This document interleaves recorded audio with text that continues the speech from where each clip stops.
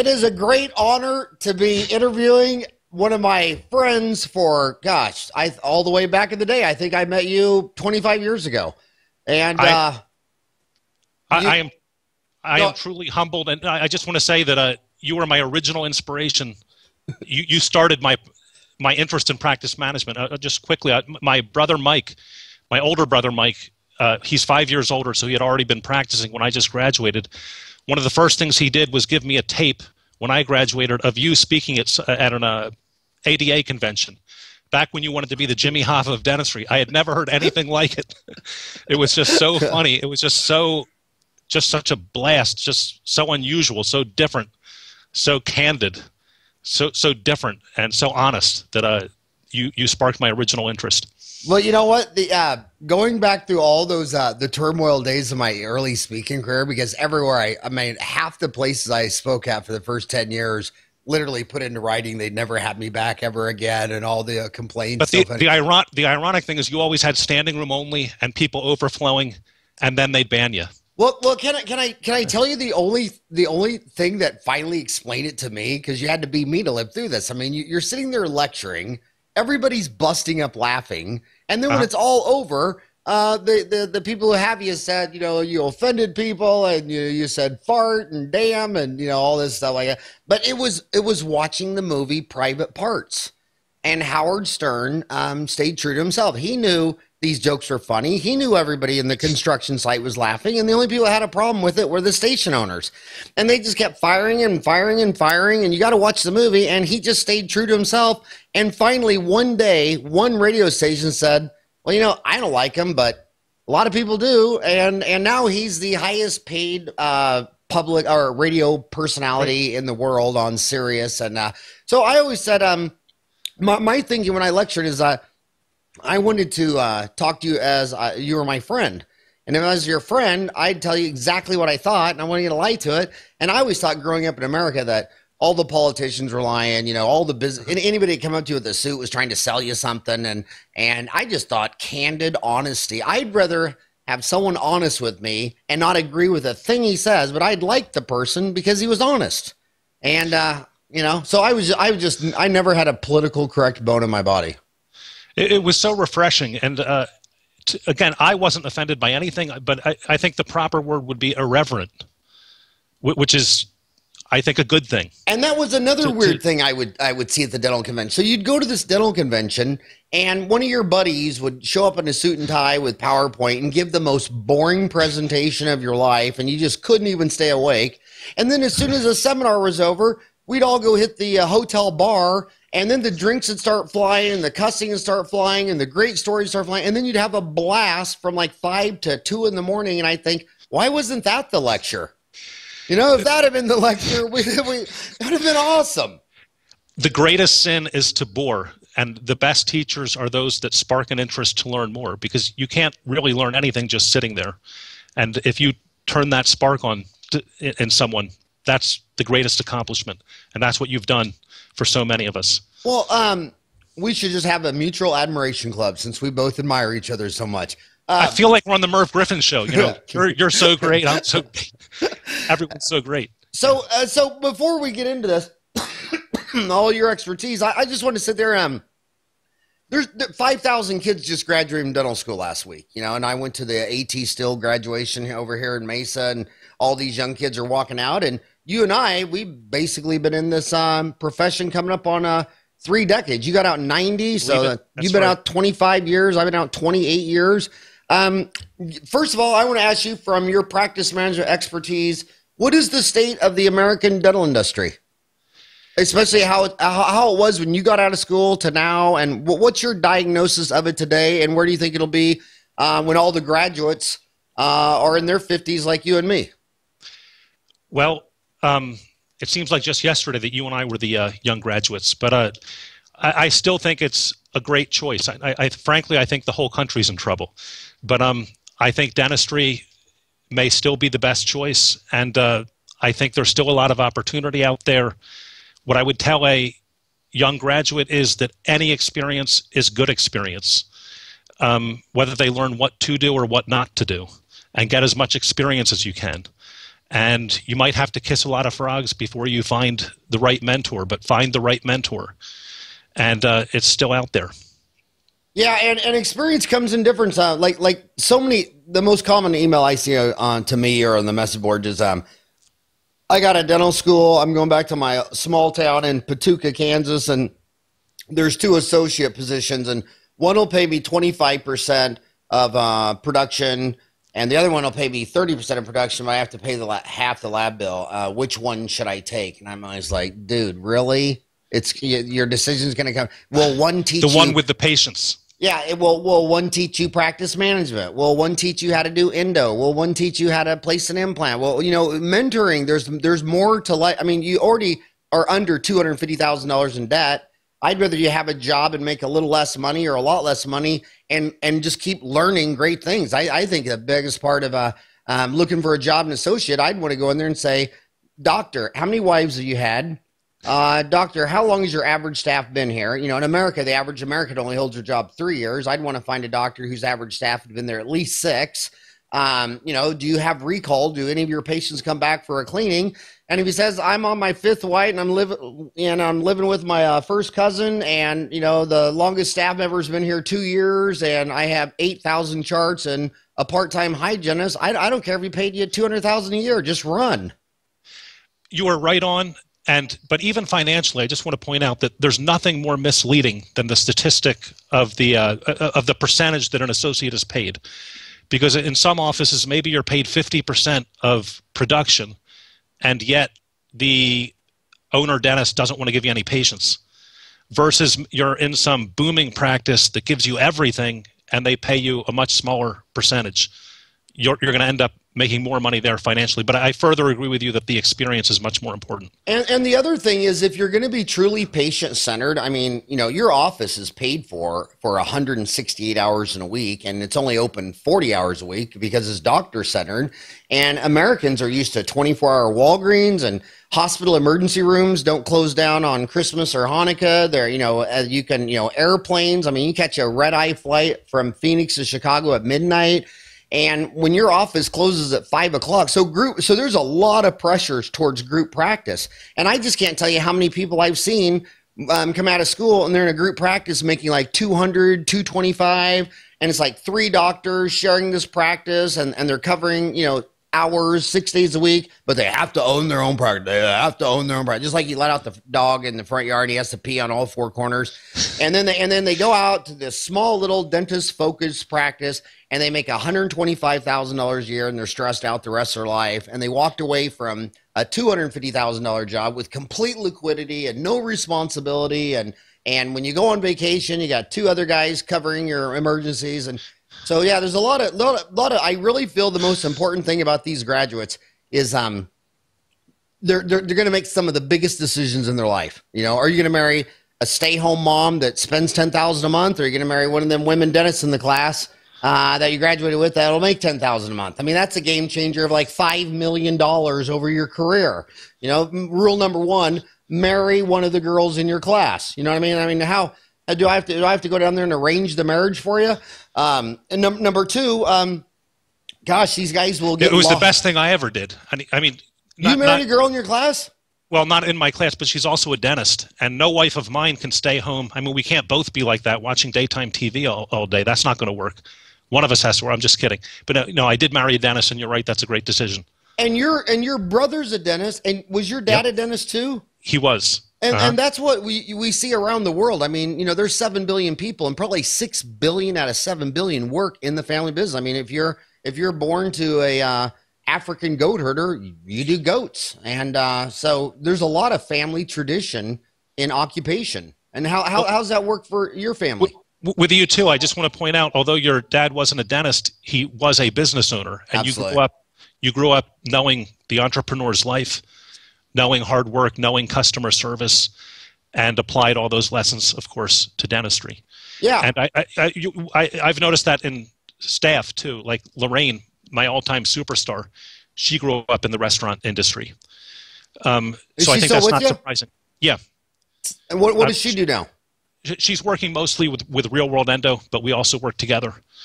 She's helping them run their seminars mostly. Fantastic. But again, I think it was that background growing up in her family's restaurant industry, restaurant business, just like you, that was the ultimate training for dentistry. Absolutely. And you see it all the time when the dentist, when the mom stayed home and made cookies and the dad worked on the line at GM, the dentist got out of school and they were clueless. But if their dad was a dairy farmer or a corn farmer or owned a restaurant or anything that had to free enterprise, they came out crushing it. And I always thought the dentists who grew up in dentistry, man, they had two legs up because just like in dental school, I can't believe my undergraduate degree wasn't to become a hygienist, because the people, the dozen in our class that got a hygiene degree first, they already learned half of dental school. And then during dental school on Saturdays, they could work, for $40 an hour, 8 to 5. And I was in there at Walgreens for $3.25, not learning anything about dentistry. And I see that in med school too. I was talking to my doctor the other day, and first she became a CPA, then she became a CNA, then an LPN, then an RN, then a phlebotomist, and then a PA, and then a physician. I mean, she graduated no debt. I mean, well, I used to tell girls that I was a CPA back when I was a car parking attendant. When I was single. This stuff works. Just a little tip for the single listeners out there. So what made you get into office magic 25 years ago? What got you interested in that flair? And that? Well, I was already interested in practice management, perhaps, as I mentioned, from being so entertained by you, but just blind luck. Our family practice accidentally hired Lorraine, not as an office manager, but as a just entry-level position. And she had no dental experience. She came in and wanted to do everything differently, and stuff that I thought was crazy. She wanted to start talking about money on the phone before we ever met the patient. And she was so enthusiastic. She seemed so competent. We didn't want to tell her no, even though we thought a lot of it was crazy. And then I was observing her. I would see all the patients not just throwing money at her, but hugging her, saying how nice she was. And, we were sending out more than 500 bills a month back then. And just seeing all the changes that she made and how all the patients loved her, even though she was doing stuff that seemed counterintuitive or that we thought that patients wouldn't like, that got me interested in figuring out what exactly she was doing. And we started recording the phone calls and writing down the things she was saying, trying to train everyone else on the team. And that turned into books and tapes, and now here with you. Well, you going back over, if we were looking at Hall of Fame changers in dentistry, you were really the one. You're the first one that I ever heard of beating the doorways of going to a stateless practice. And I have to tell you, 25 years ago, back in the day, in the late 80s, early 90s, that just sounded crazy. And what you explained to the entire industry is that, like right now, the ADA says that the average overhead, and then they have great statistics, by the way. I mean, right. Statistics comes down to most important thing. How do you choose your sample? What is your sample size? If I randomly pull your name, do I throw the name back in the hat? They have outstanding statistics, and they're saying 64% overhead is the average overhead for general dentists in the United States. And so that's 2/3. And what dentists don't understand is that if you only collect 95%, you think in college, in chemistry and organic and physics, a 95% is an A. But if you don't collect 5% and you have 2/3 overhead, that means 10% of your overhead is just from the free dentistry you did on people who had no intention at day one of ever paying you. And then the dentist comes back to you and says, well, I got high overhead. And it's like, dude, you're like you said, when Lorraine walked in your office, you were sending out 500 statements a month. So you gave them the hamburger, they ate it, they went home and chewed it up and swallowed it and digested it. And then we're paying someone about $5, $6, $7 a statement, mailing them through the snail mail, begging them to pay their bills. And you reversed that and you led the charge in that. And the patients were happier and the stress reduced. It was just better for everybody. I of course, I don't want to pretend that you're too kind. I don't want to pretend that I did that alone. I stood on the steps of, stood on the shoulders of people like Gary Takas. I remember one of my, way back when he had a column in Dental Economics, he said, payment success begins with the belief that you deserve to be paid for your efforts. That was big for me. If you can't collect it, don't produce it. Wow, that was Gary Takas wrote a column like that back in the day? That was the first time I read it, and that had a big effect on me. If you can find it on Google, send it to me, because he lives up the street from me. I'll go pin it to his front door. This was pre-Google, but it's probably there somewhere. Well, it's you also said it was you saw what Lorraine was doing. It was counterintuitive, and most all success is like, you're born a social animal that is only going to survive with the group. So you're born to be passive and low key, and you want to play well with others. So it's and it's just very counterintuitive to be offensive or to say, well, I want my money now, because you're hardwired to say, oh, whatever you want to do, whatever you want to do. I'm a monkey, cat, dog, ape. I just want to please you. And they're just I'm the afraid. Worst, Howard. I will get into taxi cabs and I'll say, wherever you're going, I don't want to take you out of your way, because, I just don't want to deal with the whole confrontation. We've all got to be more assertive. Yeah, and and so a lot of success counterintuitive. Another thing is that people who own their own business or become doctors, physicians, or lawyers usually are hardwired to be the 400-pound gorilla. And the 400-pound gorilla that got you to become a doctor, dentist, lawyer, business owner, that's not the delegating type, and that's the controlling type. You want to control everyone around you, and all these successful people delegate everything. You made a great point before about how associates can do very well. And I think most everyone is given the advice that they need to be their own boss. A lot of us have parents who convince all of us that everyone is better off being their own boss. And my parents gave me great advice, and it was probably good advice for me. But I think that not everyone is cut out to be their own boss. And there are, as you pointed out, you can do very, very well as an associate.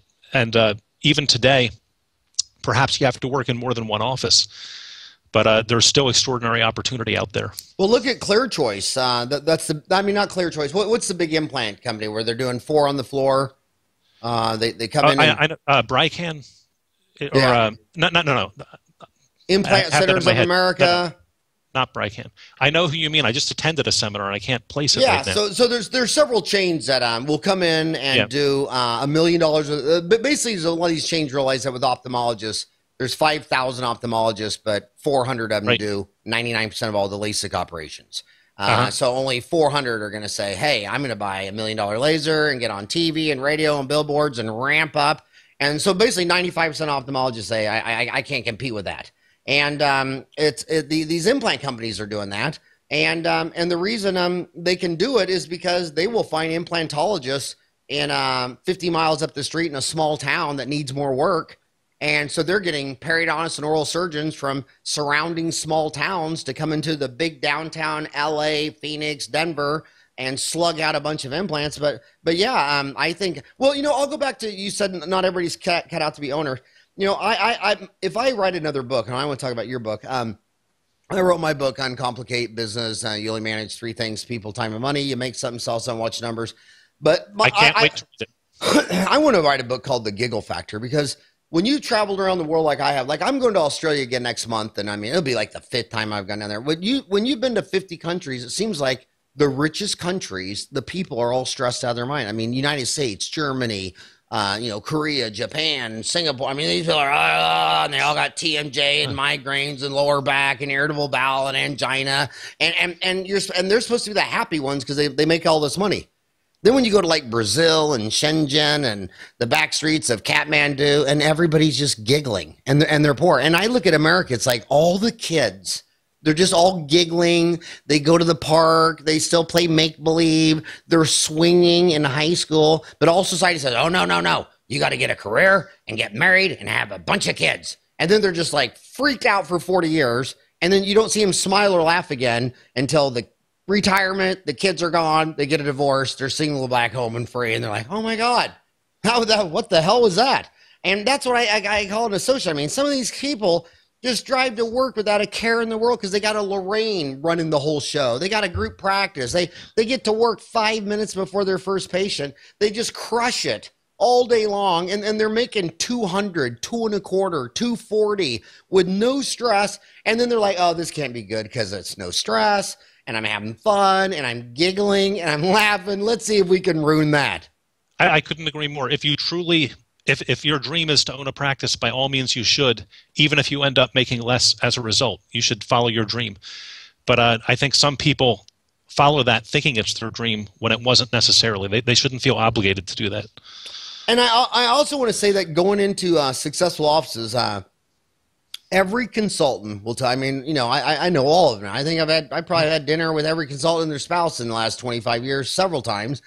They'll all tell you that when they walk into a dental office, they can smell in 1 second if they're crushing it or not. And it's because the first person they run into is Lorraine. It's high energy. It's fun. People are throwing money at her. People are hugging her. It's just the whole atmosphere is just karma, energy, positive. And then the other 9 dentists across the street, you walk in there and it's like some weird library. You know what I mean? Happiness is a moral obligation because it affects others. It affects people around you. And why is it that when anybody talks about the U.S. Constitution, which was one of the greatest pieces of technology ever invented, you know, 1776, which is ironic, it came out the same year as the first economic treatise, The Wealth of Nations by Adam Smith. What's even weirder is that Adam Smith and the Declaration of Independence were both written by a 32-year-old Scot. So economics in America has a lot to do with two 32-year-old Scots. But it is a... it's amazing how everybody always talks about freedom of speech, freedom of assembly, right to bear arms. And it's like, I read that Constitution, and what I'm seeing is pursuit of happiness. Be happy, you know, and you don't have the right to live across the street from me and make me unhappy. You know, if I'm not bothering you and you're not bothering me, let's be happy. And pursuit of happiness is something that's often overlooked in dentistry. You know? Absolutely. I don't know what to add other than I think you're referring to the Declaration of Independence. Right. Right. An equally important document. Right. I'm sorry, I got that wrong. Hey, what made you write a book? Is this a memoir, or what made you sit down and write your latest book? Oddly, I think the two of us simultaneously had the same inspiration, which was to go through, from what I understand, your book isn't out yet, but from what I understand, no, my book's out. My book's out. I'm just pre-selling it. I'm not gonna I'm not gonna print them until I have the orders in, because I don't know how many I should print, and there's huge savings on print. And I need an ebook because I don't want to pay for the printing at all. Yeah, I did you one better.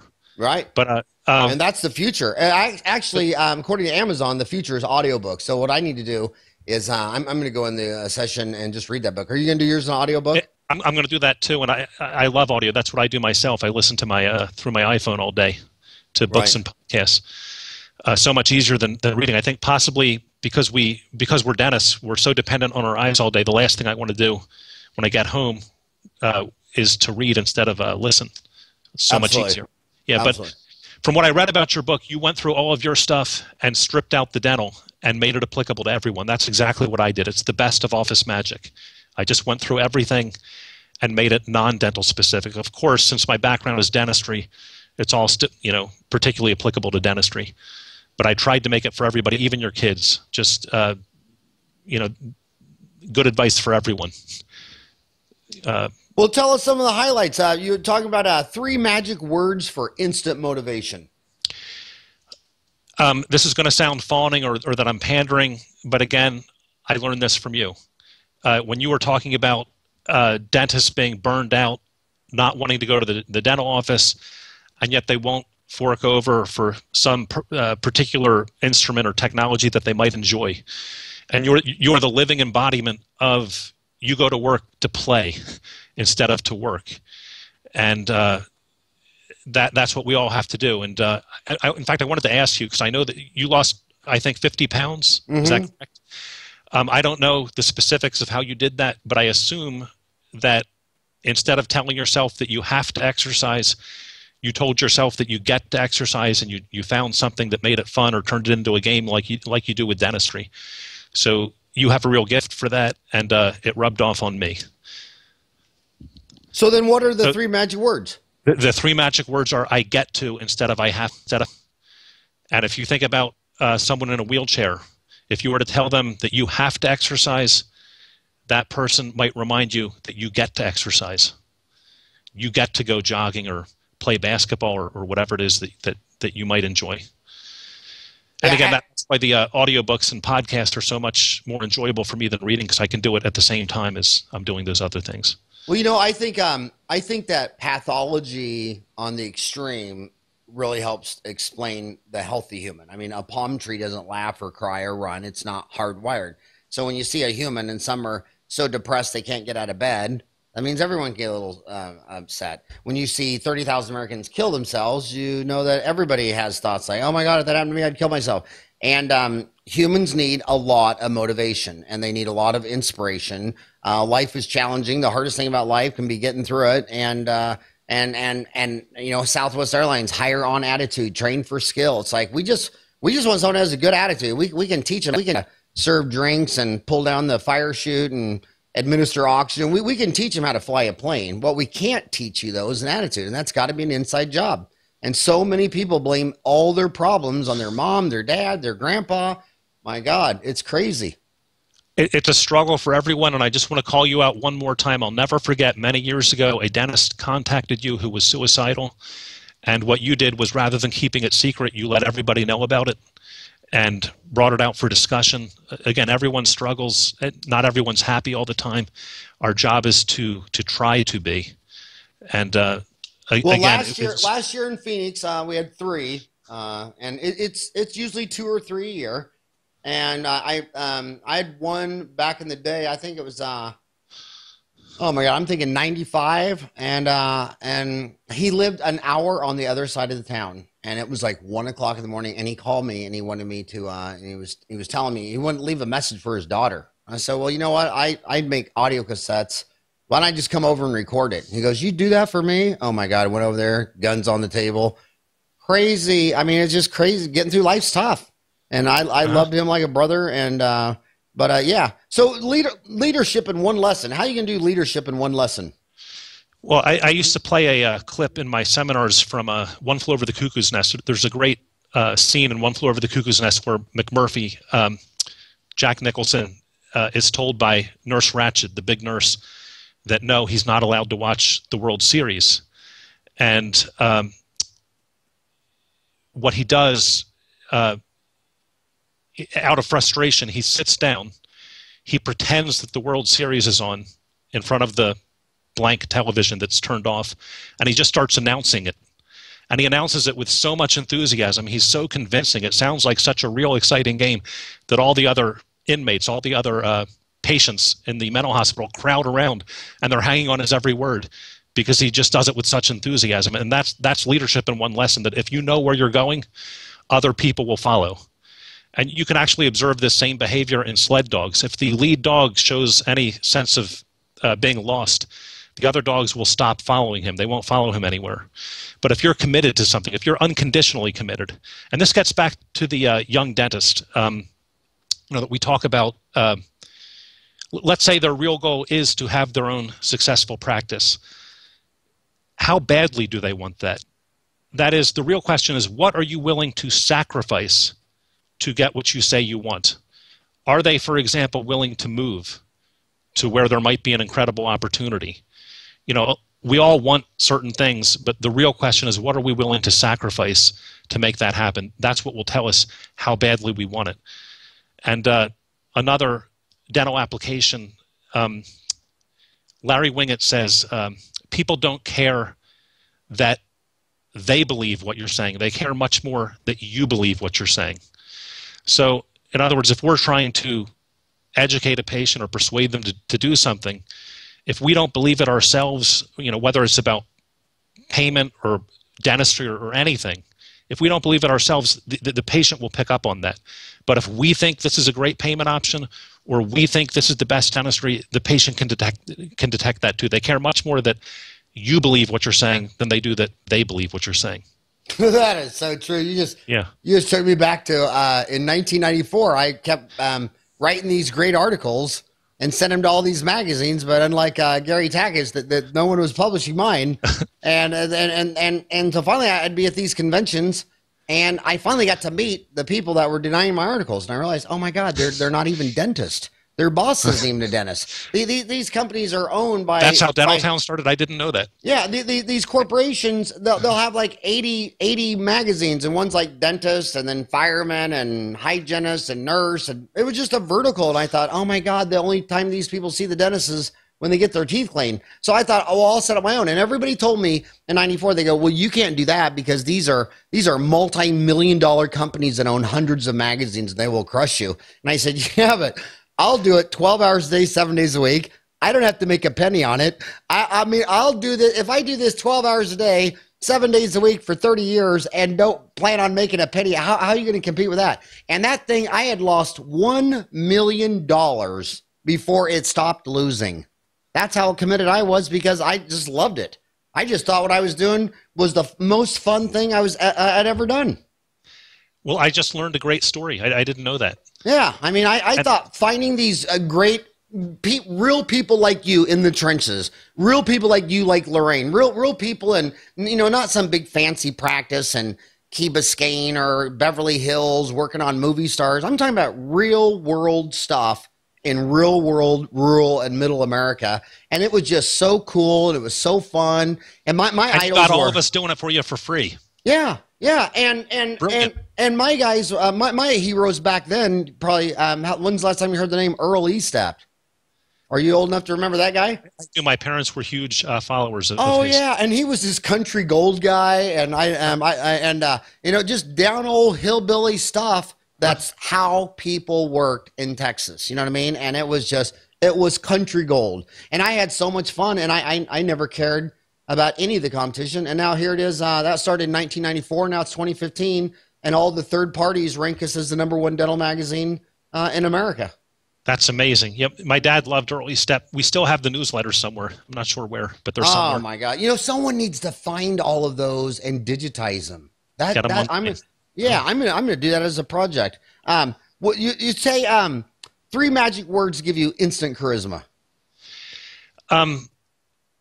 If you can learn to become genuinely fascinated by the lives of other people, you will be a hugely successful dentist or hugely successful in anything you do.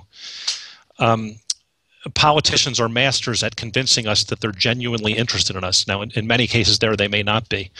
But if they can make you feel that way, they're going to be very successful. The 3 magic words are tell me more. So anyone can remember this or utilize this in their own job. Oh, you're a foreman. Tell me more about your job. What's the most challenging thing about your job? What's the most frustrating thing about your job? Because being a great conversationalist is not about being interesting or about reading books. It's about being interested and asking questions. That amazing points. Very good points. And there's a big difference between, do you want to see my vacation slides versus may I see your vacation slides? There's an interesting piece of research I read on doctors and physicians and dentists where, a huge complaint is, well, the doctor didn't listen to me. And they would talk to the doctors. The doctor's like, I'm listening. Hell, I'm taking notes. Look, I wrote down everything you said I didn't listen to. And what they found out is that if I say, if I ask you a question and I'm a doctor and I write it down and I'm satisfied, so then I go to the next question, that they don't think you're listening to them. You have to throw something back. Like if you say, well, how long have you had this pain? Well, it's been hurting for about 2 months. Oh, okay, so 2 months. Wow, that's a long time. Then go to your next question. But if you don't throw something back, they're going to walk out of the room and score you as you did not listen. Along the same lines, eye contact is very important. And not all of us, we might think we're making eye contact with the patient, but so often either the operatory is arranged in a certain way or for whatever, we're looking up at the computer monitor, our back is to the patient. Something as simple as making sure that you have eye contact, or if you work in the front desk, to stand if the patient's standing, to sit if the patient is seated, just to, again, maintain that eye contact. Same kind of thing in terms of establishing rapport, maintaining rapport. Very good. 3 magic words persuade imperceptibility. That's going to be a tongue twister. Imperceptibly, yes. Imperceptibly. That hooked on I don't have my readers. Paid off for me. Yeah. I don't have my readers on. I should just, now that I'm 53 or 52, I should just leave my readers on. Oh, but before you answer that, I just want to tell you one story on that. Sharing.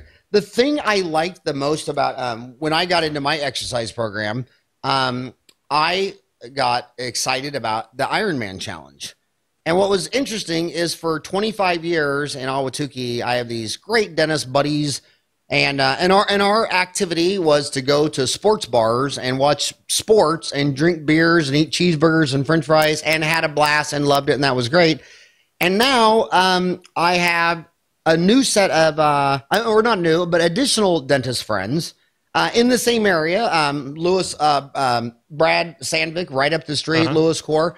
And now we get together and we'll go on a 50, 100-mile bike ride, swim a mile or two or whatever. And it's the same amount of giggling. It's the same amount of fun. It's just, is whatever. But the thing I like the most about Ironman is that it took me about a year or two to realize that, when you're out there, you're playing, and there's so much to talk about with bike, swim, run, transitions, Ironman, diet, nutrition, all that stuff. And a lot of times it was the only time in my life where somebody would say to you, well, what does that person do for a living? And you're like, wow, that's my friend for a year. And I don't even know, because so many times, like, you walk into a party, you don't know what to say. So it's just like, oh, what do you do? Well, I'm a dentist. What do you do? I'm an endodontist. And then it goes to, your whole, there's stratification of income, or, well, if I'm a dentist and you're an electrician or you're a plumber, I love Ironman that it's so fun and everybody's playing. No one even cares what you do from 9 to 5. And it's just, that's really an escape. In fact, that's the only way I judge a movie. The only way I judge a movie, good or bad, is when all of a sudden the credits start rolling and you're just like, wow. And you look at the clock and you go, holy moly, 120 minutes just went by and I was in a trance. And there's just a few people that can do that to you. A lot of other people, you're looking at your clock and you're looking at your time, or you're like, well, hopefully this is the last scene, and then, oh, it's another scene, and it just seems going forever. But then there's those movies where it just mind trances you for, 120 minutes. Those are amazing. But 3 magic words here, I'll put on my reader so I can read it. To persuade imperceptibly. Well, I show another video clip in my seminars from Candid Camera. Candid Camera, of course, was the first reality show. I mean, young people today probably think that they invented reality TV. But in fact, reality television began with our parents' generation with Candid Camera. And my favorite episode, they had an elevator, and they would film real regular people getting in and off the real elevator, but they would have fake people working for the show in the elevator. And the people working for the show would face the wrong way in the elevator. They would be backwards, for example. And they would observe the behavior of the real people getting in and out of the elevator when they get into the elevator and they see people facing backwards. So what do the real people do? They face backwards because everyone else is. People like to do what other people do. It's human nature. So to persuade people imperceptibly, you can just say something like, most people choose. People want to do what other people do. So, Mrs. Smith, most people take advantage of our 5% courtesy. If it's comfortable for them, you might want to do that. Or, Mrs. Smith, most people choose the tooth-colored restoration. That's our most popular one. If it's not already your most popular one, it will be as soon as you start saying that. Very true. Yeah. And my dad taught me that really early. All my friends had a curfew, and it was maybe 10 o'clock when you were a freshman or sophomore. Then it went up to like 10:30, and then seniors could stay out to midnight. Not my old man. He didn't care about the clock. He thought that was totally what does the clock have to do with anything? He said, "Who are you hanging out with?" And I'd say Alan Funk, and he goes, "You'll be home by 9 o'clock." I'm like, "Wah!" And then if I'd say John Lease, who we end up going from 7th grade all the way into dental school, we graduated together in '87 in UMKC. He said, well, hell, if you're with John Lease, why would you have to come home? Hell, stay with him for a week. That's good. Maybe he'll rub off on you. And my dad's whole control deal was eagles fly with eagles, turkeys fly with turkeys, and everyone else had this arbitrary time, like, okay, well, you need to be home at 11. Well, hell, if you're John Lease, 11 o'clock, we might be, figuring out how his dad raced pigeons. We might be taking pigeon manure and building tomato pens. I mean, John used to grow these tomato plants that would grow like a tree. I mean, they would grow like 3 or 4 feet, and the tomatoes would all be like the size of softballs because we dig 3-foot holes, and the bottom 1 foot was just pure pigeon manure from his dad's racing pit. So, so my dad was right. His dad used to brew his own beer, So I learned how to make my own beer. So yeah, My head is spinning, imagining you in high school or even younger. Had I grown up with you, what that would have been like. And I'll take that around on the three magic words of people like to do what other people do. I'll take the negative to that is when a staff cancerous attitude gets out of control, they can start when that staff member turns around and says, I'm going to be blatantly, insubordination, and I'm going to come into work and just have a drama day and all this stuff. And then one by one, the other staff just start turning around in the elevator and start being bad. And it's the CEO's job to be able to spot, identify that, and get that person extracted. And I'm very much so. Yeah, we talk a lot about getting the right people on the bus. There's a lot of focus on how do we find the right people to hire. But you're right, we need to spend more attention to removing some weeds from the garden. That's what Jack Welch called it. And that's why it's crazy when you have all these people backseat driving sports trades, because they'll say, why are you trading these two people for that guy? Are you just crazy? What they don't know is behind the scenes, what is that attitude with their fellow teammates and coaches and captains? And they might not care that you get a home run every damn game. You're just toxic and you're ruining the whole franchise.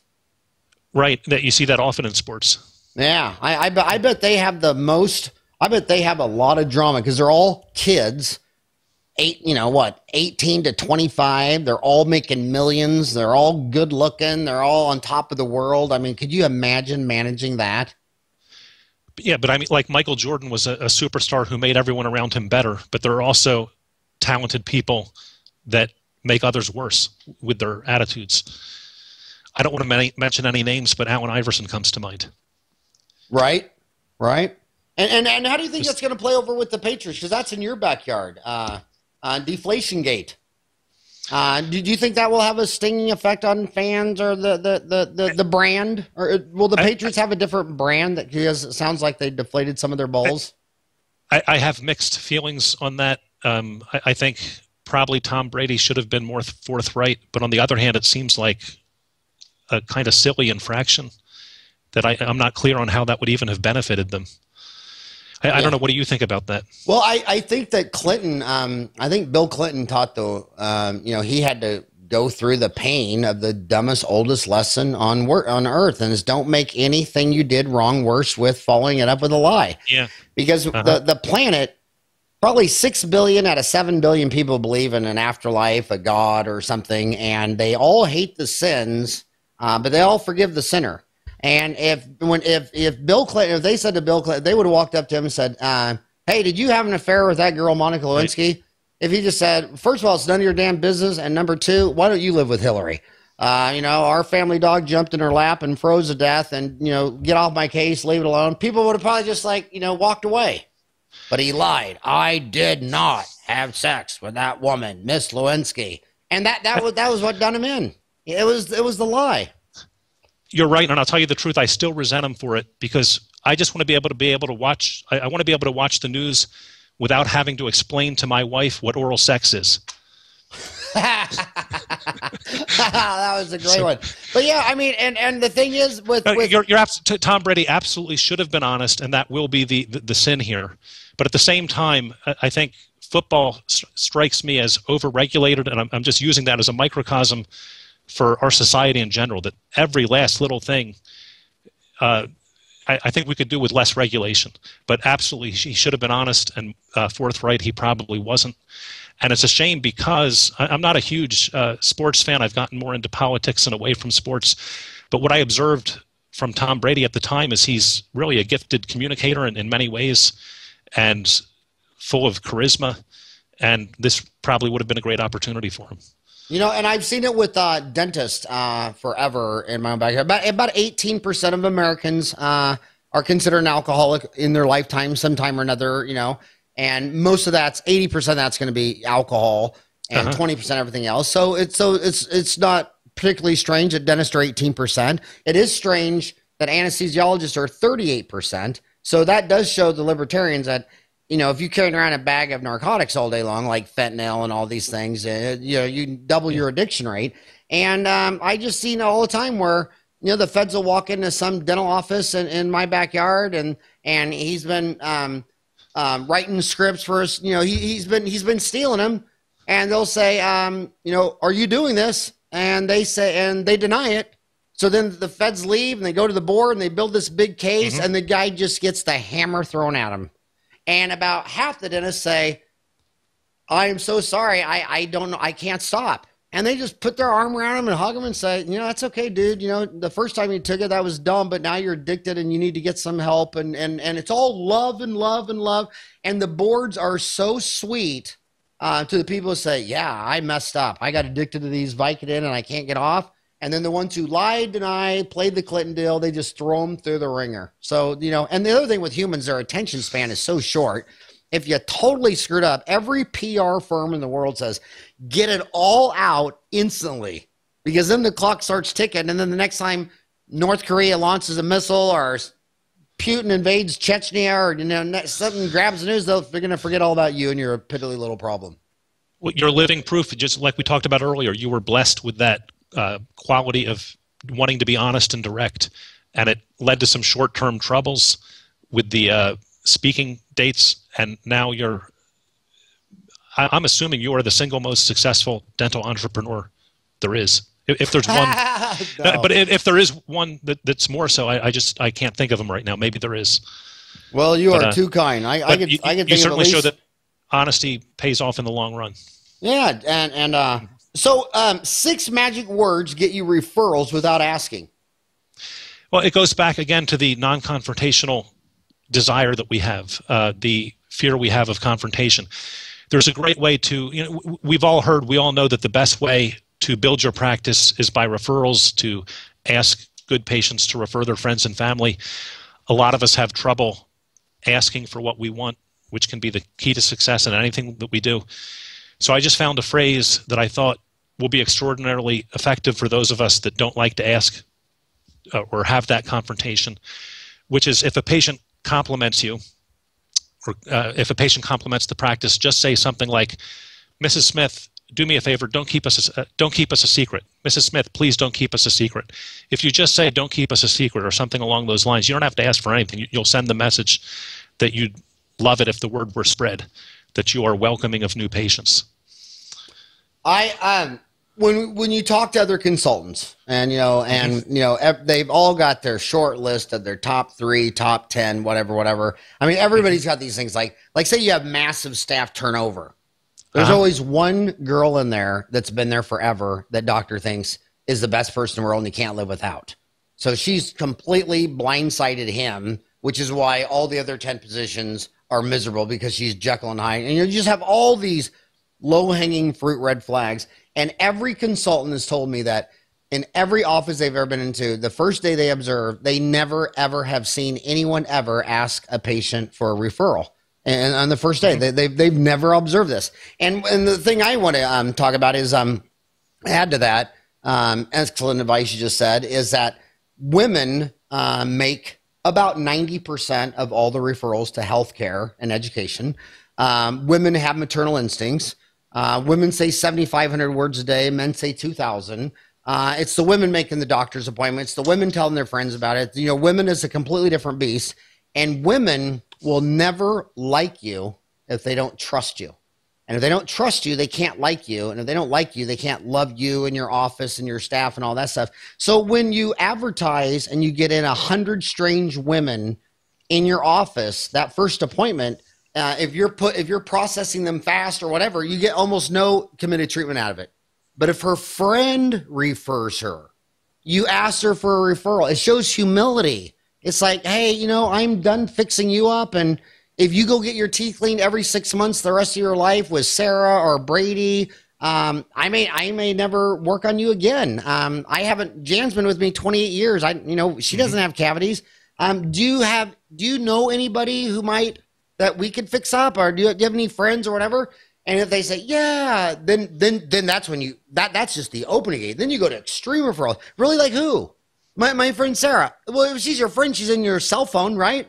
Yeah. Mm-hmm. Is she on iPhone? I mean, can you FaceTime her, or can you only text or call her? Oh no, she's on iPhone. Will you FaceTime her and introduce her to me? I mean, the dentists that are extreme can get them committed while they're in the chair. You know what I mean? and it shows humility. I want it. But women, it's all about trust.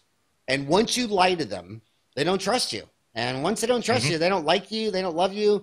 And the last thing you want is a bunch of women coming into your office from a billboard up the street and walking in and saying, who is this guy? And what is this place? And what are they trying to sell me? And so that's another reason I'm huge on having people check in on Facebook, because the average woman in America has 300 friends on Facebook. And half of Americans don't have a dentist. So they just say, wow, Sheila just checked in at Patrick Wahl's dental office. It's the social proof. People like to do what other people do. I think Facebook could crush the search engine industry. I really do. Google's all about speed and mass numbers. I don't think that's how humans work. I mean, you can be in the middle of Kansas and Google Mexican restaurant. It'll show you that you're 3.2 miles from a Mexican restaurant and all this kind of stuff. But that might work for brands like McDonald's or things like that. But I think what could be extra huge on Facebook, if you did a search for like dentists and it said, oh, we have 300 friends and 19 of them have checked in at Dr. Wahl's office. And here's his deal. And 6 of your friends have checked in at Dr. Fran's office. And here's his deal. And then they're looking like, oh my God, 19 of my 300 friends go to this dentist. Hell, that's where I'm going. I mean, so if there's any type of needing trust, a social connection, look at women. I mean, the economists prove that when women go get their car fixed or call air conditioner repairman, they're more likely to be told they need a repair they don't need. So I need an air conditioner repair service. I search on Facebook and I find out, oh, my sister's brother is an insurance guy. Now she's texting her friend Megan. Megan, can you have your brother come by? Because she instantly trusts her friend Megan's brother. And now Megan's brother's coming over and he doesn't want to piss off his sister's best friend and all that kind of stuff. So yeah, Google could totally crush any type of search that required trust. I mean, Facebook. Facebook, yeah. Well, the best part about Facebook for me has been I used to be embarrassed by the stuff that would happen to me and how I was so awkward. Now I just think, the first thing I think of is I can post this, turn it into an awkward moment. And that humanizes you. Absolutely. Absolutely. And it's the comedians. Helps people connect. I've, one of my favorite hobbies is stand up, and I'm a regular around the Phoenix, Scottsdale, Tempe. I just love that. I just love it. And when you go into a dental seminar, they all know who you are. But when you go into a stage in Scottsdale, not one person there knows who you are. So it's just extra fun. And every comedian's trick is the same thing. If I go into the stage, like I'm a man, and I start saying jokes about women, oh my God, they just want to hurt you.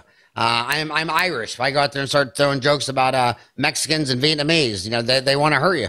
And the number one trick is just go out there and beat the shit out of yourself. And every one of your negatives is now your positives. And you just look in the mirror. What are your props? Okay, I'm short, fat, bald. I'm 50. I'm a grandpa. Just go through everything that went wrong in your life.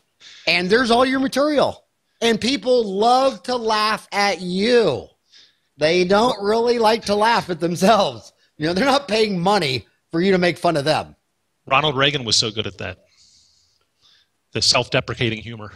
Yeah, self-deprecating humor. And the thing that I think that the biggest takeaways from the three greatest communicators I've ever seen in my life that everyone else abuses is Ronald Reagan, Bill Clinton, and Oprah Winfrey. What they do is when you ask them a question, they first answer it. If it's a yes or no, they'll give you yes or no. If it's up or down, left, right, whatever, they first answer the question. And Ronald Reagan go, well, yes, and I'll tell you why. And then Bill Clinton would come out there with his thumb and he'd bite his little there. He'd go, yes, and I'll tell you. Oprah Winfrey, absolutely yes, and let me tell you why. And everyone else, especially doctors and politicians, well, when I need a root canal, and he started talking, well, the tooth is irreversible and it's sensitive to hot and cold and it's the percussion test, and they're just sitting like, do you not know, or are you lying to me, or do you believe global warming is caused by man? And then they just start talking and talking and You're talking. So right. And it's like, dude, answer the freaking question, then explain. And, do I need a root canal? Yes. And I'll tell you why. Then ramble on. Beautiful. Yeah. Excellent. When Reagan was asked in that debate in '84, when he was running for re-election, he was already the oldest president in history. He was 73.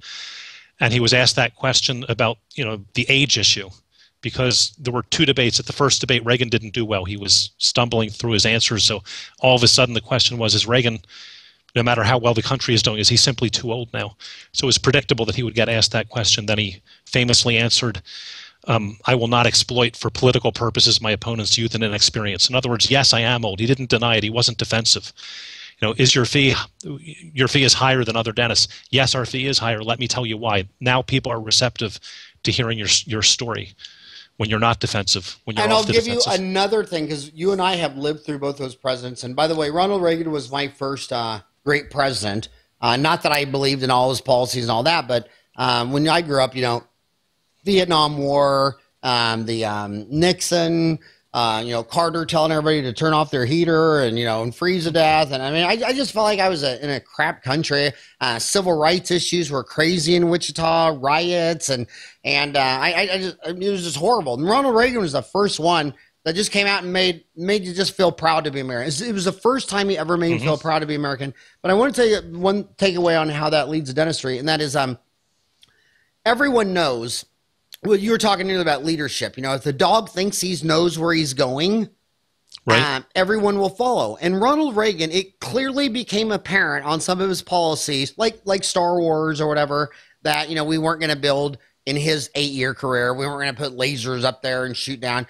Whenever it became really apparent that he was going the wrong way, the fact that he just wouldn't budge an inch, and we're still going and we're full speed ahead, he wouldn't budge an inch, actually got more support than satisfying the intellectuals. And Clinton was so intellectual. He was a Rhodes Scholar. He was so smart. He was so well read. And he was sitting in these all-night meetings and realizing that, what, I am wrong, and I'm going to adjust course. So the next day he would intellectually go out there and adjust course. And probably it was the absolutely right reason to do it. And what did all the 330 million people say? Oh, there he goes again, waffling. He has no idea what he's doing. And the guy has, he's just clueless. And I thought to myself, oh, my God. And you see that in dentistry. Well, how much is the implant? Well, the implant's $1,500, but, if we had to do a bone grafting, then that could be $150. Well, am I going to have bone graft? Well, I don't know. I mean, when we got in there, we could find and the more intellectually correct you are, the patient's looking at you like, dude, have you ever even done this before? Whereas the smart surgeons who place all the implants, they just have one fee.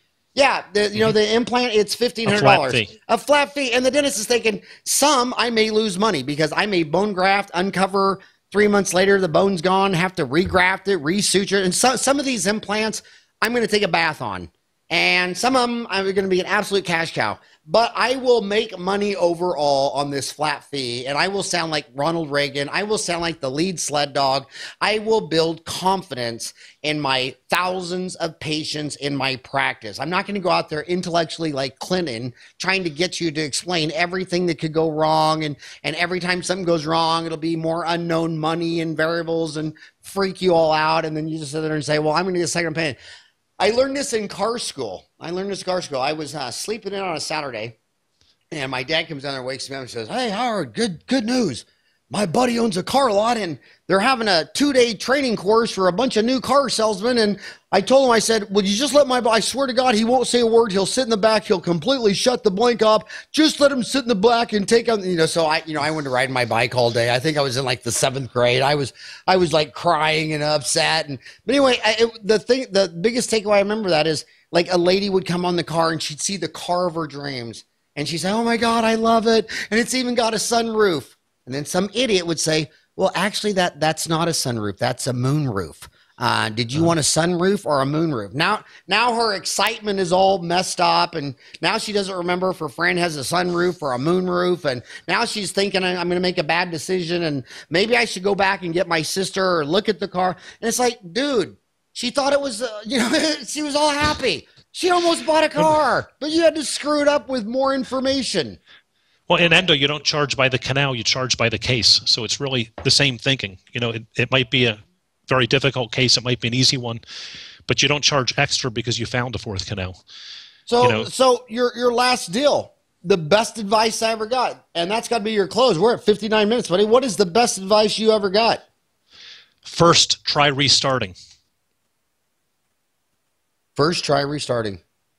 It works almost every time. And what do you mean by that?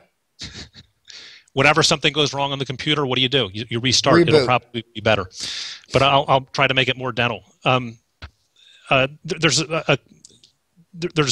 so many things that we could talk about. But again, success comes from focus. What are you willing to sacrifice to make that happen? To give a dental tip for people, one magic word: today. I think that's why you put it in your name, Today's Dental. We can do that for you today if you like. That can double your revenue right there. At Wahl Family Dentistry, we go out of our way. If the patient's there, if they're ready, if we can find a way to make time to do it, then it saves so much time in the long run. The patient's right there. You don't have to reappoint, hope that the patient comes back on time. Whatever you can do today is going to increase your revenue dramatically. And how do these people get a hold of your new ebook? Magic words and life lessons, what to say and what to do at work, at home, and everywhere.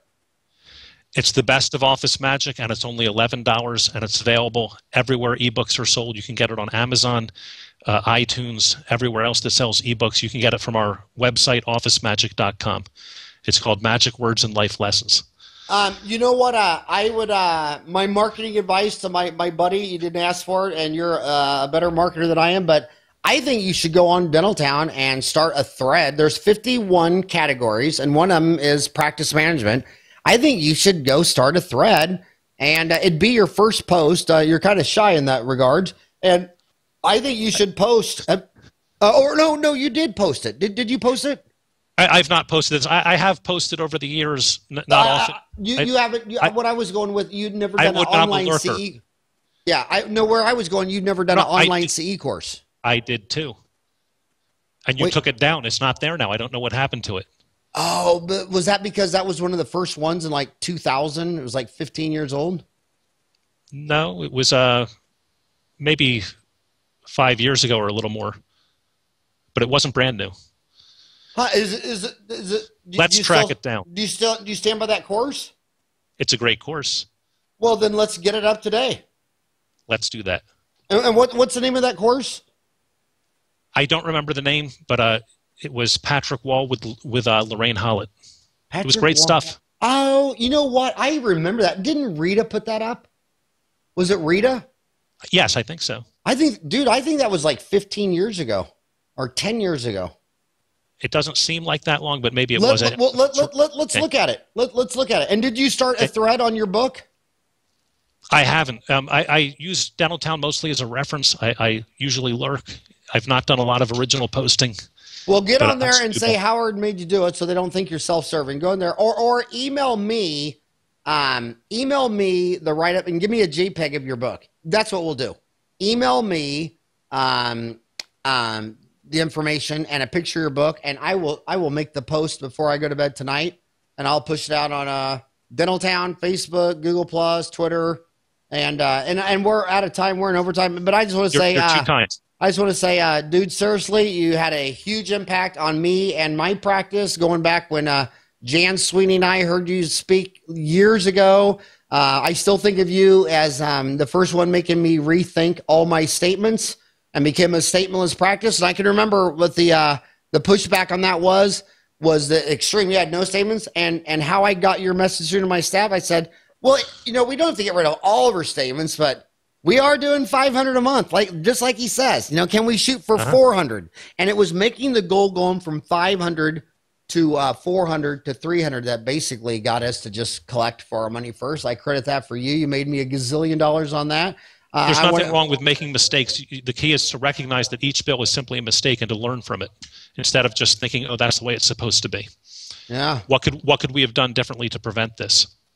Well, hey, seriously, thank you for all that you have done for dentistry, and tell your brother Michael I said hi, and tell Lorraine I will make sure he gets hi. in touch. Absolutely. And again, you literally have been our inspiration. Oh. And the biggest influence on Wahl Family Dentistry. I bet that was your dad, not me.